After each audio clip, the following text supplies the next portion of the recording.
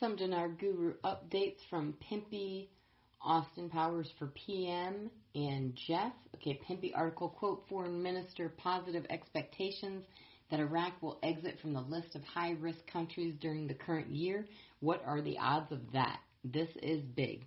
I think what would kickstart this is an announcement by Trump for the international community to once again recognize the sovereignty of Iraq.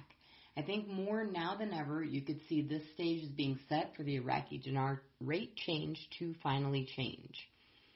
Okay, Austin Powers for PM. So let's think this through for a minute. It's no accident that Trump chose August 20th for the day he's meeting with PM al-Kazimi. What else is happening that has been scheduled for a while? Yes, that's correct. Joe Biden accepting the Dems nomination. What does Trump want to do most of all? He wants to suck the oxygen out of the news cycle and make Biden's acceptance speech a non-event.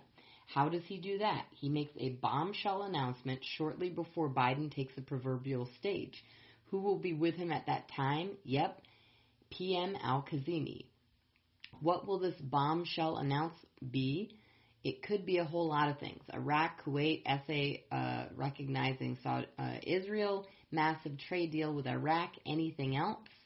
A sovereign Iraqi state won't excite the media by itself.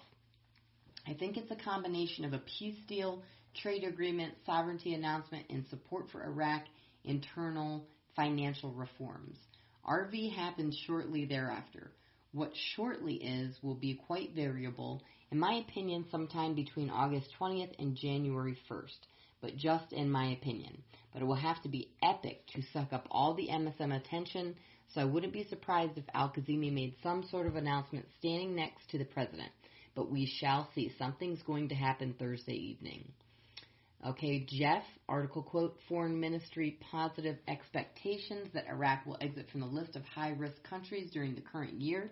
They're talking about removing Iraq from the list of high-risk countries thought or felt to support terrorism.